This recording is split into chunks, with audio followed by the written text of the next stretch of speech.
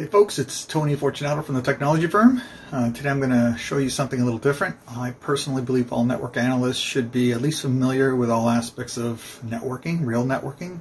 That means making a cable, mounting equipment, putting things in cabinets, understanding power budgets, heat dissipation, all that stuff. Grounding if you're outside, I can go on and on. So in this video I'm going to show you how I put an Rj45 jack on the outside of a building, because nowadays everybody wants an access point, a VoIP phone, a camera, all that kind of stuff on the outside of premises for many reasons. So I want to show you how I did it. It's relatively easy and almost anybody can do it.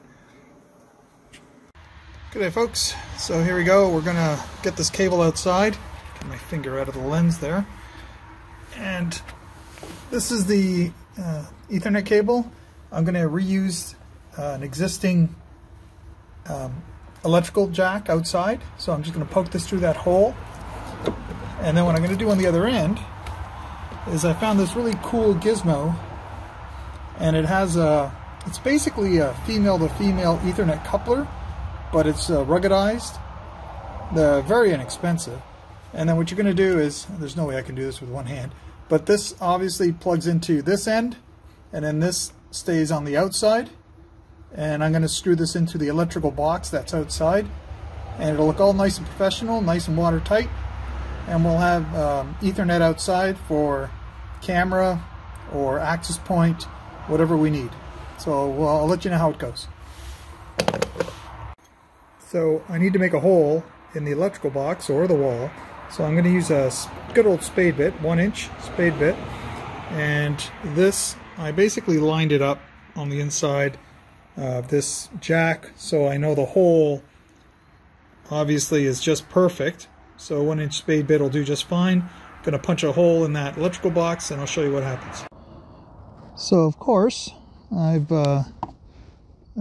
drilled a hole. Obviously I turned the power off, so I drilled my hole with my spade bit, and I want to see how well this fits in here. Let's take a look here.